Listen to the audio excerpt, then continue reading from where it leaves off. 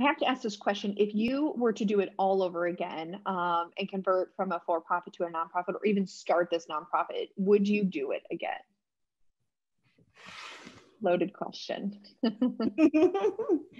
I think I would, because the nonprofit space has the ability to do it's good, right? And call folks in.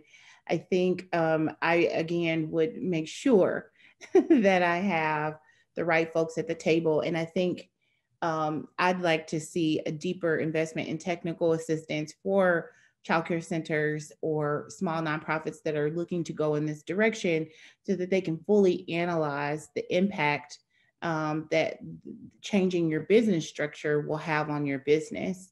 We started off with this fundraising gap. Everyone said, oh, people will give.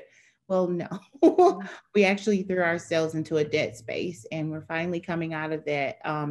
And I would say to folks that are, wondering if they should invest in having a CFO, it is so worth it. We were so nervous, about the investment, because, it seemed at first blush like, wow, this is a lot, but it really isn't. What we've been able to do with your team has been phenomenal.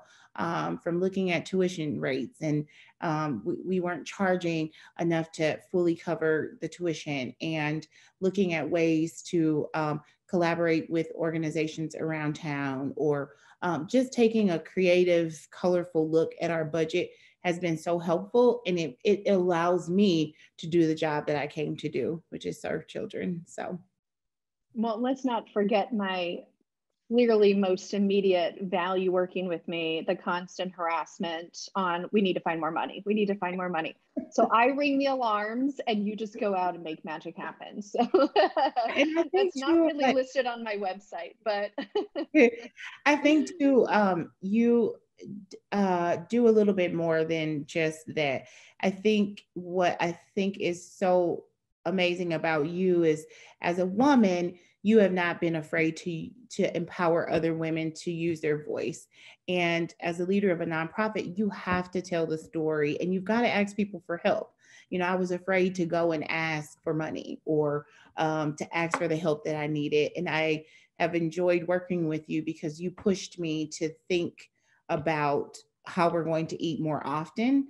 And we're finally at a place where we can take a deep breath and actually find joy in what we're doing. And that's the hope for many organizations.